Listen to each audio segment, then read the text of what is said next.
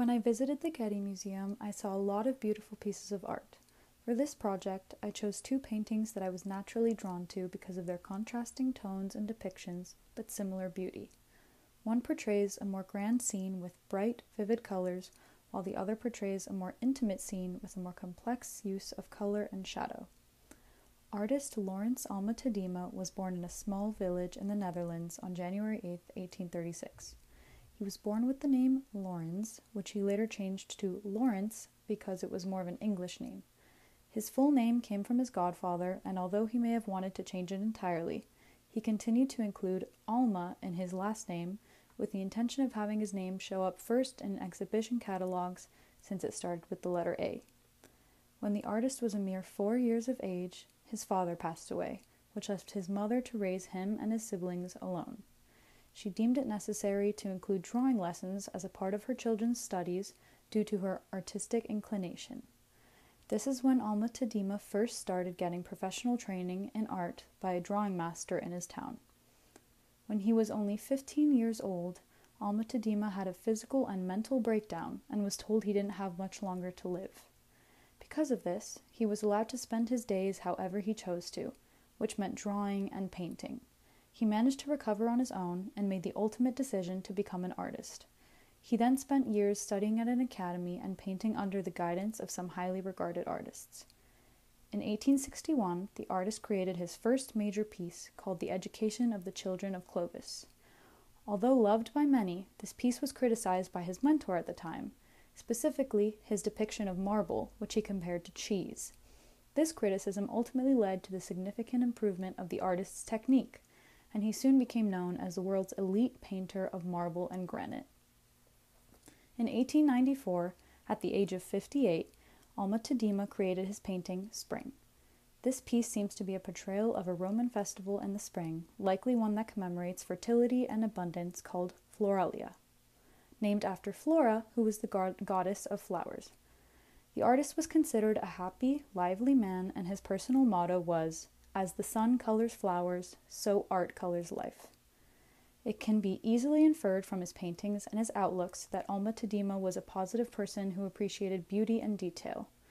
In Lawrence Alma Tadema Spring, Louise Lippincott writes, "His paintings that ostensibly represent scenes from ancient Roman life are filled with the prosperity, ease, sociability, amenities, and tidiness characteristic of his own world. They speak volumes not only about his personality and way of life, but also his passion for painting and art as a whole."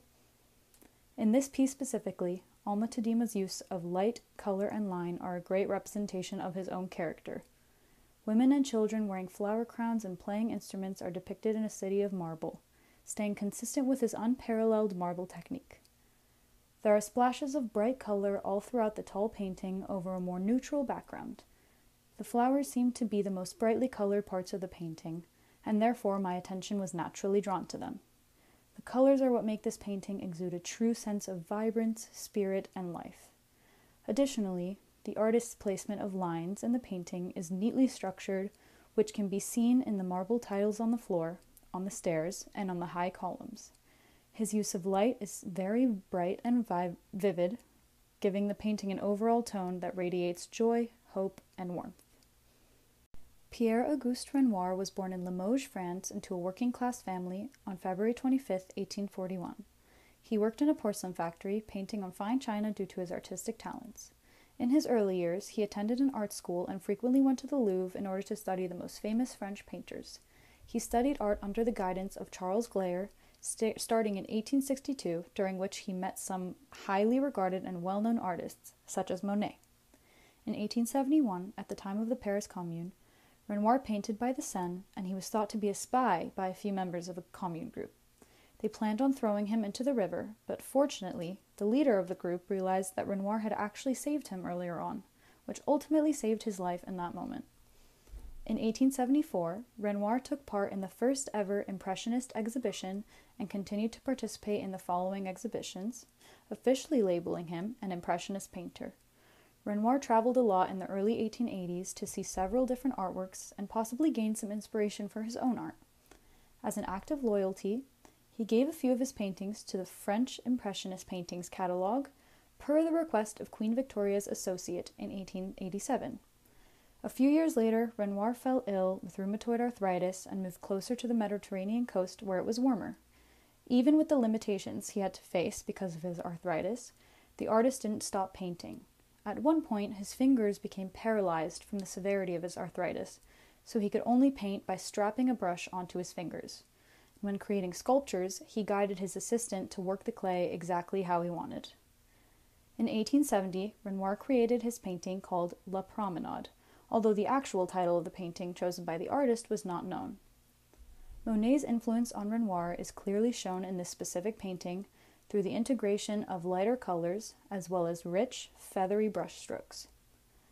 The painting depicts a seemingly romantic moment in time in which a woman and a man appear to be taking a stroll in nature, possibly in a park in Paris.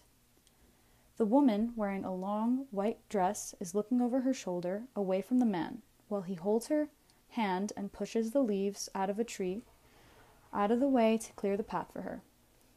Renoir's use of line, color, and light are very interesting to me in this painting. His use of line specifically and the way he creates movement and dimension through different brushstrokes is subtle yet powerful. The color palette the artist used in his painting is what I found most appealing. Different shades of brown and green painting the calm, earthy tone, while the contrasting bright white of the woman's dress captures the viewer's attention.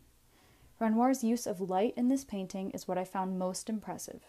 His shadowing techniques create a juxtaposed feel to the painting, some aspects appearing darker and moodier, and others appearing brighter and more vibrant. Renoir creates a sense of light filtering through the trees and illuminates the path on the ground which the subjects are walking along.